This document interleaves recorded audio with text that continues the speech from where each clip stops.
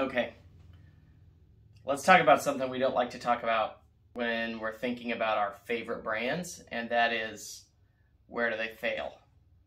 Now, Vibram is like my favorite brand, and I am kind of a loyalist when it comes to the things I like, and so that's why I kind of go all in with companies like Vibram, like Tailwind Nutrition, like Airstream. I get excited about companies and I get excited about brands that I like, and so I tend to be pretty loyal to them.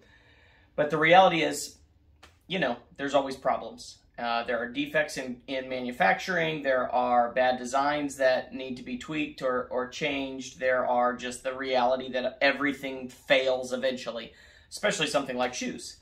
So let's talk about some of the key places and key models that have some issues with problems, whether in manufacturing or where they wear out over time. It's not always really the fault of the manufacturer. Sometimes it's just, this is where, after hundreds of miles or after so much wear, this is where a certain shoe breaks down or falls apart or whatever.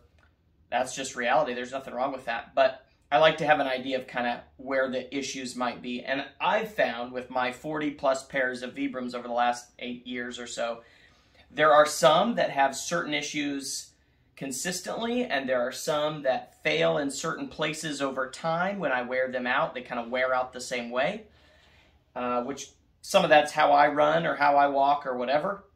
And then there are some that just, something doesn't work quite right, and you have to deal with that. So let's get into some of those. All right, well, I'm here in front of our lockers, and this is, we put these in what we call our boy cave or our locker room, kind of a family room where we have our kids' video games set up and TV and a bunch of sports stuff everywhere. And one of those are these awesome lockers, and so each one of them has one. But I have one too. This is where my Vibrams are kept. I'm not saying it's clean, but this is where I keep most of my shoes. I have a couple other bins that have some, and then of course some are just old and worn out. But what I want to do is talk about first, where do some of these Vibrams wear out over time? And I'll tell you, the primary place for me that wears out over time is in between the big toe, or basically on the inside of the big toe. Now, I can show you that on multiple models. This is my all-time favorite, V-Trail Gray. I've been dying to find another pair of these. This is my third pair of these that I've worn through, and not because they're bad, but because I just wear the heck out of them. And the primary place that I get wear is in the inside of the big toe. And what that does is it just wears through to the point that my toe sticks all the way through it. Now, on the newest V-Trail 2.0s, they have some kind of taping in between toes. Maybe that'll keep that from happening, but these actually are a pair that I bought. I didn't run in these. I didn't do anything, hike in them, whatever. These were everyday, because these are my favorite style. These were everyday wear shoes, and so they wore maybe a little differently than when I'm running, because I just walked and wore them around. So primarily on these, the same issue that I often have, which is in between the toes.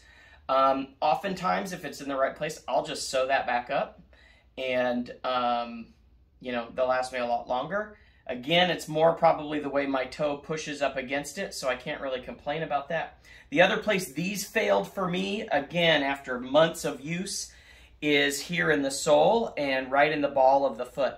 And I find that usually when I wear through a pair of Vibrams, this is where I wear through them.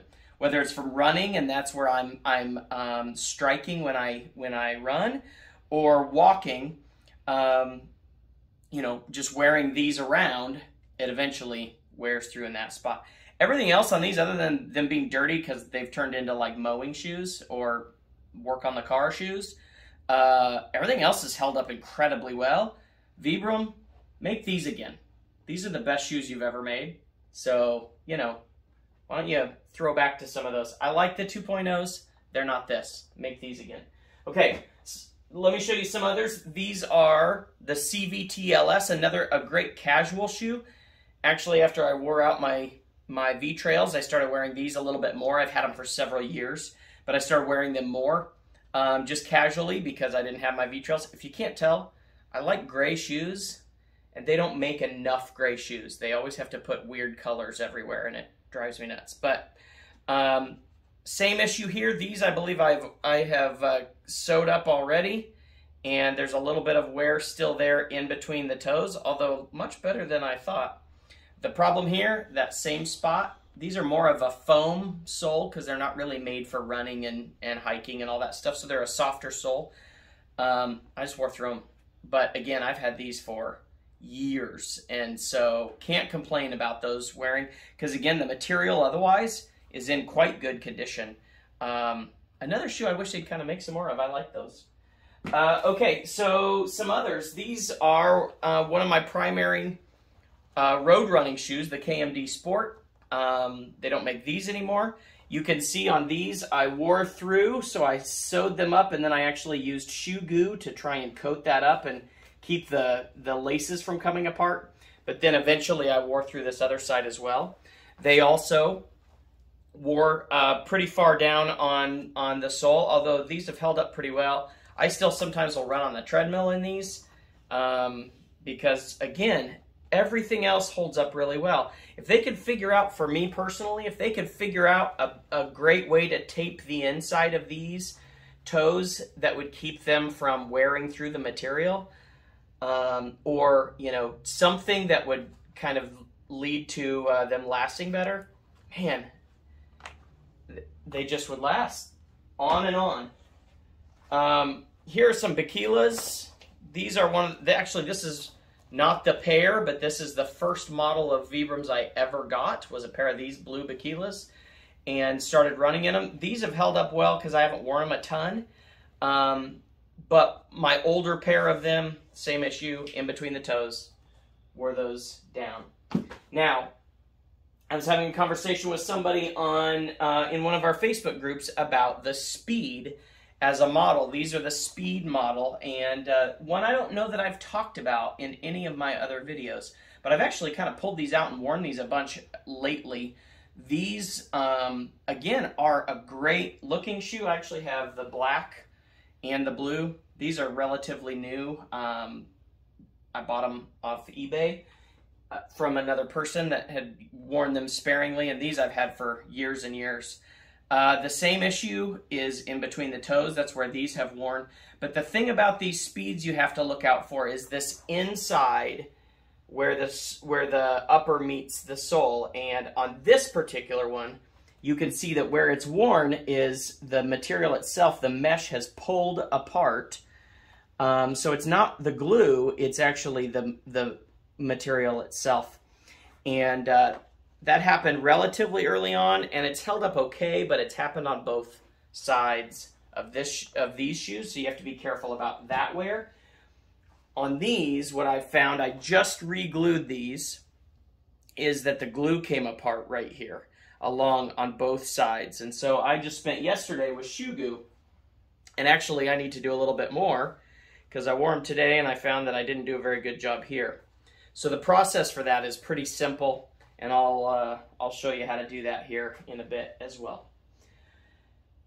Next pair, these are the V-Runs, and these are what I primarily nowadays run roads in, and I was planning on running my 100-miler on gravel here in about a week on these. Problem is, I was running in them the other day, and I felt a hard rock in my heel, and I realized that's a big hole right in the middle of the heel. Now, that's not normal for me.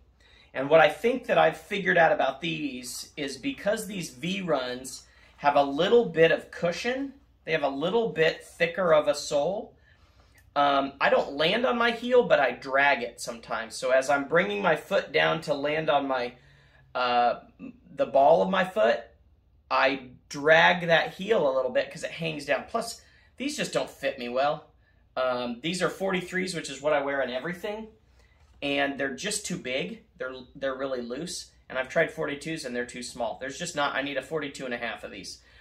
But I wear the 43s because you know, it works okay. It's just they're just a little bit too big, and so I think I drag that heel as I'm coming to a stop. But again, these are over 400 miles I've run on pavement and some gravel in these. And really, other than that hole in that heel and the wear in this one, they look almost new. I mean, the upper has held up completely. There is no wearing in between the toes.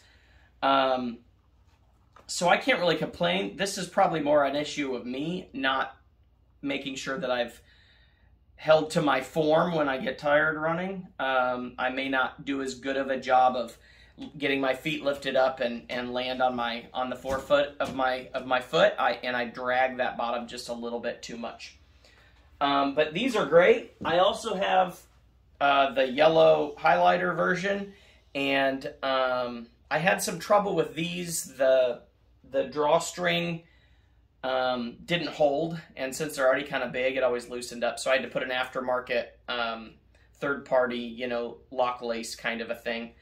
But these have probably, I don't know, at 450, 500 miles on them. And actually, I don't know, I've done a better job because I have not worn through the heel or anything. They're still in good shape. There's some threads coming apart and all that kind of stuff. But again, what do you expect? All I do is wear them to run, usually pretty long distances.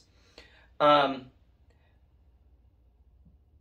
those are some of the normal ways that my Vibrams wear. And for the most part, none of that is a design flaw or a manufacturing problem or a defect or anything like that. None of those things, I think, should deter anyone from any of those shoes. Now, a lot of those models they don't make anymore, but they held up really well for a really long time, and eventually shoes wear out.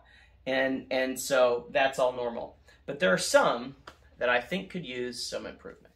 Okay, let's talk about a couple models that I just don't think hold up well. And really, most of this isn't going to be helpful because they're models that are no longer for sale. So I don't know, that maybe this isn't helpful at all. But one of them is a key one that is still for sale, that is still probably one of their better sellers, that I think has a design flaw, or at least a manufacturing something. It just doesn't hold up very well. So let's start with some of the older ones, and just a couple things on these. So here's the first pair, and these are, I could pull out actually several pairs of these,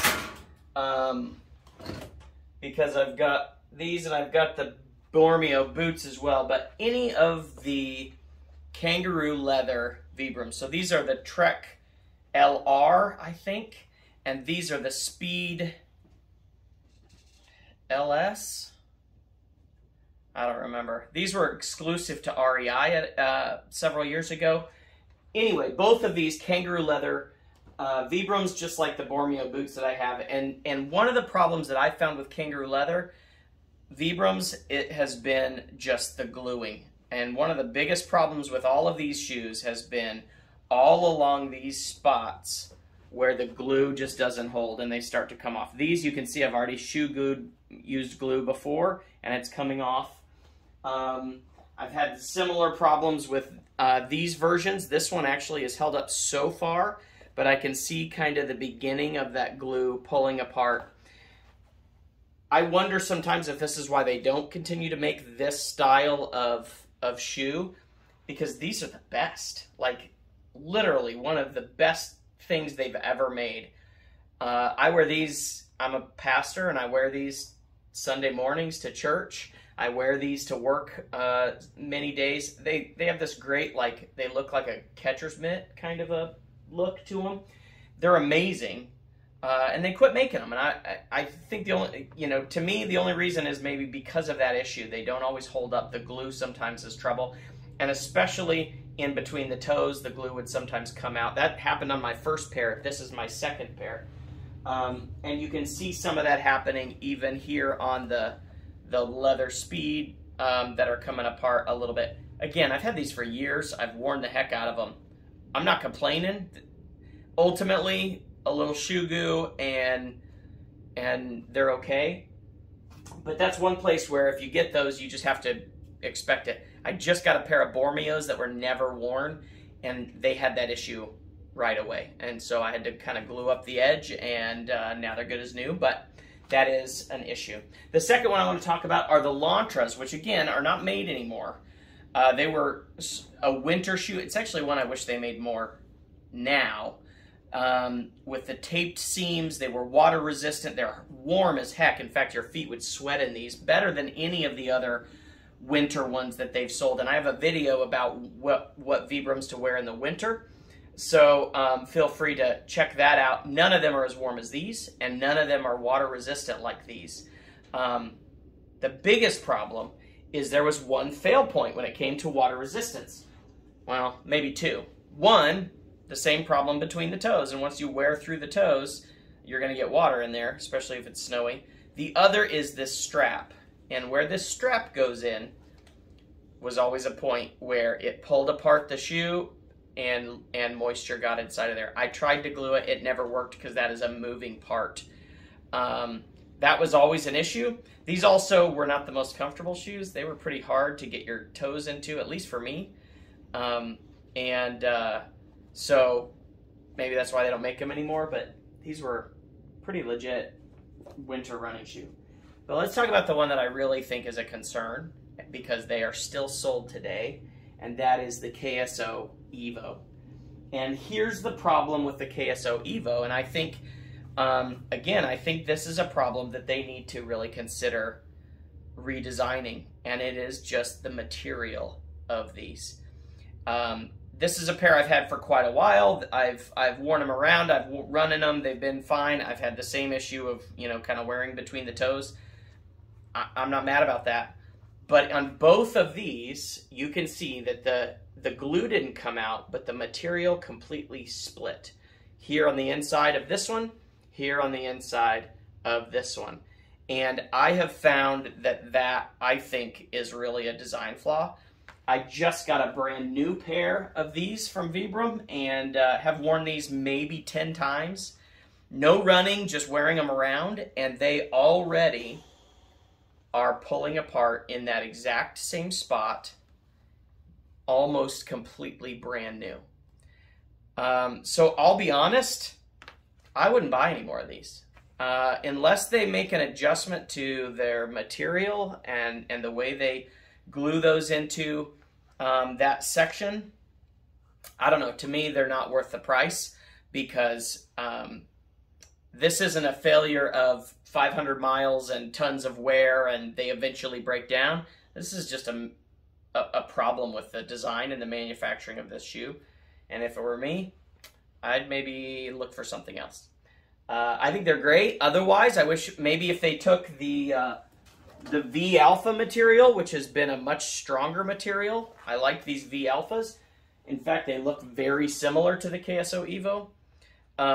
If they would use that material, that might hold up a whole lot better, and just put on the KSO Evo sole and use the cut of the Evo. Because the only thing about the Alphas I don't like is this like high cuff all the way around. I prefer the more, I guess to me, more tennis shoe looking drop down cuff at the top. I just don't like the look of these as much. But man, the material is significantly improved from the KSO Evo. So I wish they would adjust that, because I've had 40-some pairs. I've been wearing them nonstop for 8 years. If you're anything like me, you're going to be disappointed in the KSO Evo and the way that they hold up. Okay, so that's my video. I know I don't like talking about the things that don't go well on these, because I like to encourage people about them, because I love them and I wear them every day, and I don't plan on changing. But everything fails sometimes. It's nice to know what to look for. It's nice to know what kind of to expect.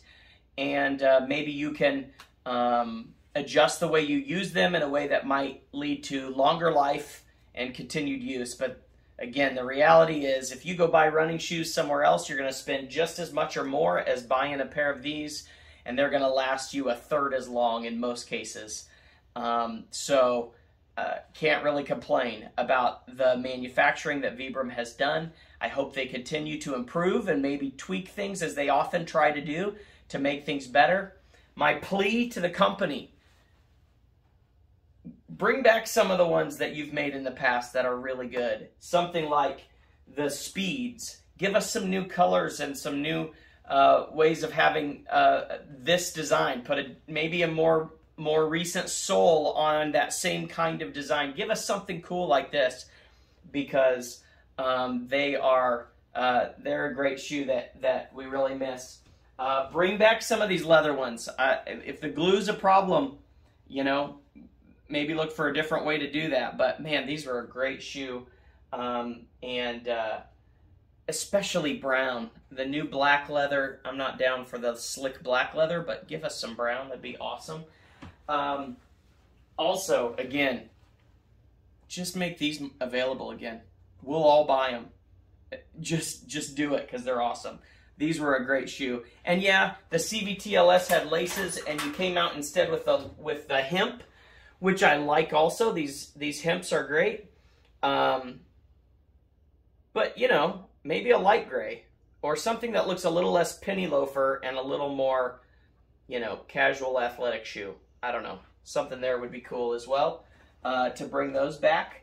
The other thing I'd encourage you to bring back are the Speed XC, the taped seams on these. Now, I've never liked this color scheme, the navy blue with the orange, and then it's got like brown here and black back here. I mean, no.